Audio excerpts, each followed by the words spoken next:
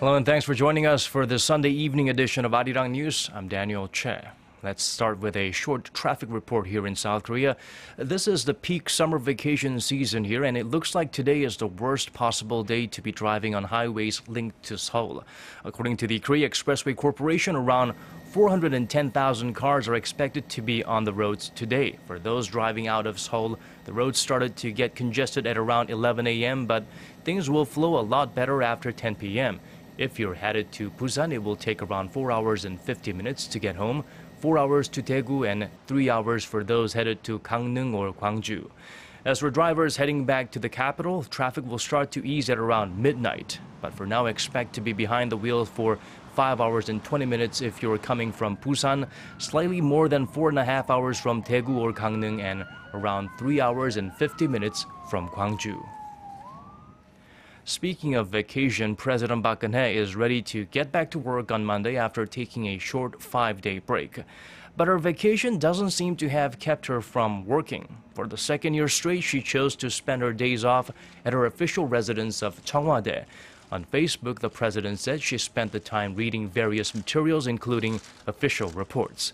It is believed she also worked on her Liberation Day speech and discussed granting presidential pardons with officials. On Tuesday, she will hold a cabinet meeting where she's expected to share her thoughts on several issues, including reforming the labor market and reviving the economy.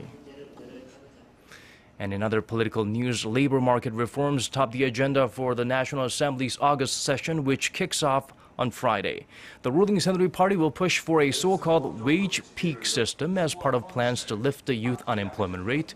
Under the system, the wages of workers nearing retirement would be cut gradually after they turn 58, and the money saved would be used to hire more young people.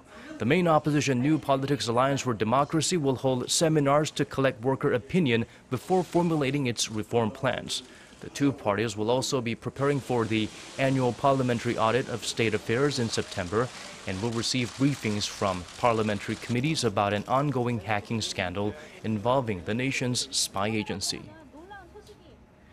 North Korea appears to be installing a cover on its missile launch pad. Analysts say it could be preparing to fire another missile in October, as that's when the celebrations for its ruling Workers' Party's 70th anniversary will be held.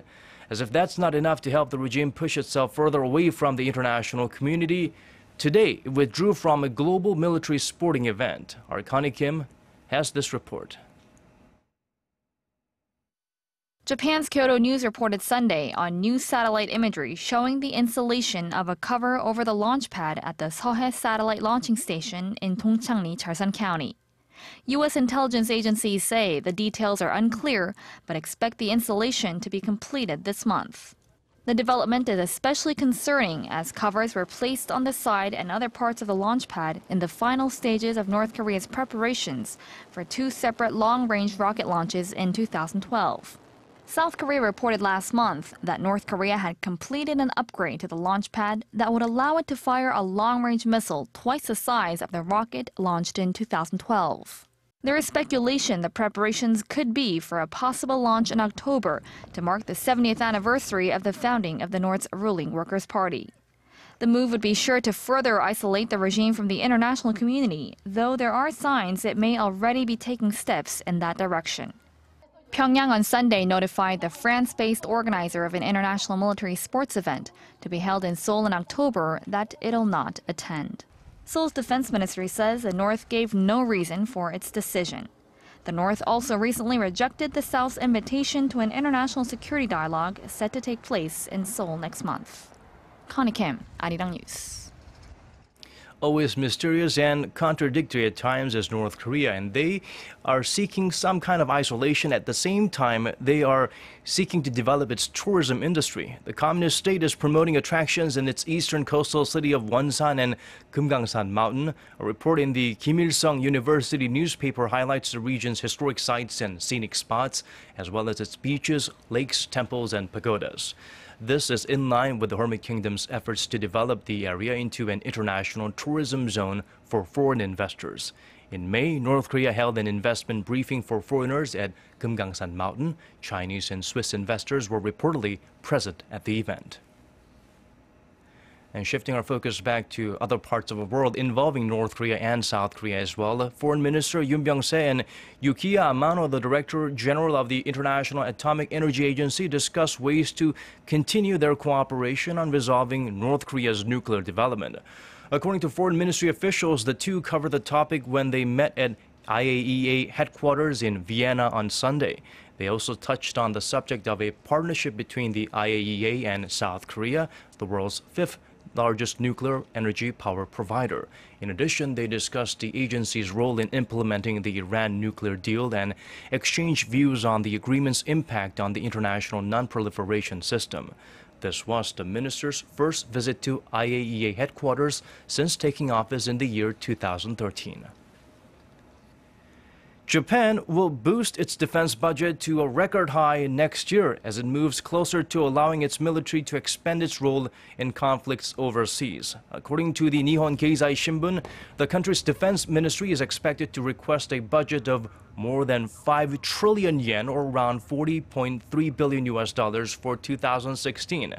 The money will be spent on buying new airborne refueling aircraft and building an Aegis destroyer. And by 2017, Japan is set to have the world's first squadron of U.S. F-35 Joint Strike Fighters, widely said to be the most expensive weapon system in the world.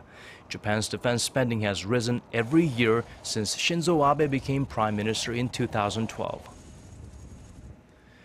Korea's top 10 business groups had a tough time last year amid the ongoing global economic uncertainties. The majority saw their exports fall, with only 3 experiencing an increase in overseas sales. Our Chi Myung-gil has the numbers and more. Korea's top 10 conglomerates saw their exports fall 4.6% on-year in 2014. According to data compiled by industry tracker Chaebol.com, the combined revenue from exports for the 10 business groups fell to less than $470 billion last year, compared to $490 billion in 2013. Korea's large firms are heavily export-reliant. Data shows that the overseas market was responsible for more than 50% of the group's combined revenue last year. Samsung, LG, Lotte, GS, Hyundai Heavy Industries, Hanjin, and Hanwha all saw their overseas sales drop last year compared to the previous year, while Hyundai Motor Group, SK, and POSCO saw their overseas revenue advance. Samsung Group, which holds Samsung Electronics under its wing, was the biggest loser by posting overseas sales of $160 billion last year, down more than 10% from the previous year. On the other hand, Korea's top steel maker POSCO raked in $30 billion from the overseas market last year, up 16.4% on-year to take up 50.4% of its combined revenue. Hanwha Group said Sunday that despite the overseas sales drop, it still plans to support the government's efforts to tackle the high youth unemployment rate by sharply increasing the number of new recruits over the next 3 years. The group said it would hire more than 5,700 workers in the second half of this year and push to employ more than 17,000 new workers by 2017. Chi Myung-gil, Arirang News. On a more lighter note, let's switch to summer fun now.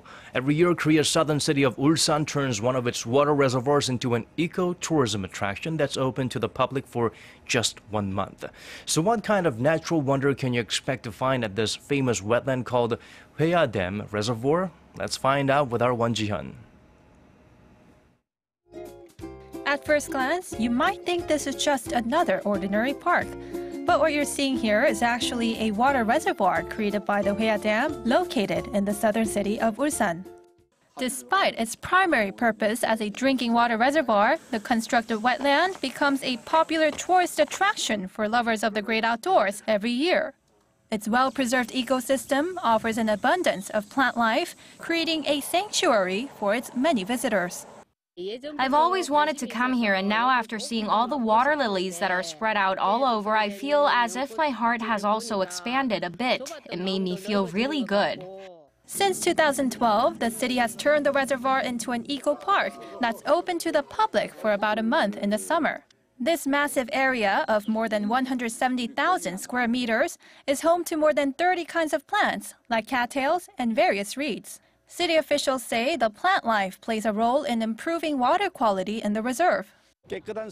We'll be sure to preserve the wildlife in the reservoir to help with the water's natural purification process. This year, the Hwea Dam Reservoir will stay open to public until August 20th, and admission to the park, which includes a guided tour, is free. But you'll want to book a spot before you visit. Only 100 visitors are admitted per day.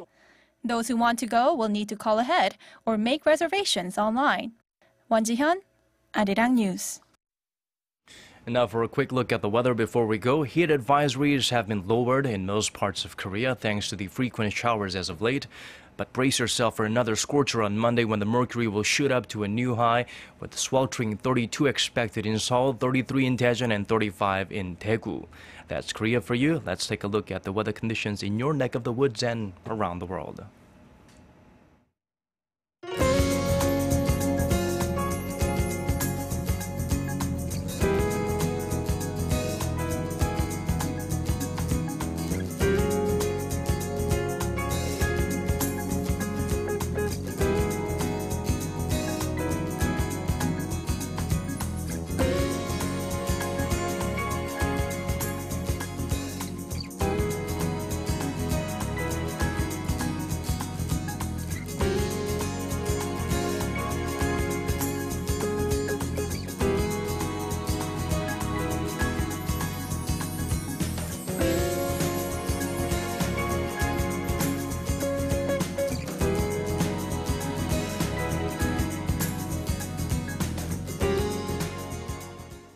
That's it from me for now. Do join us for more at 10 p.m. Korea time. Thanks for watching.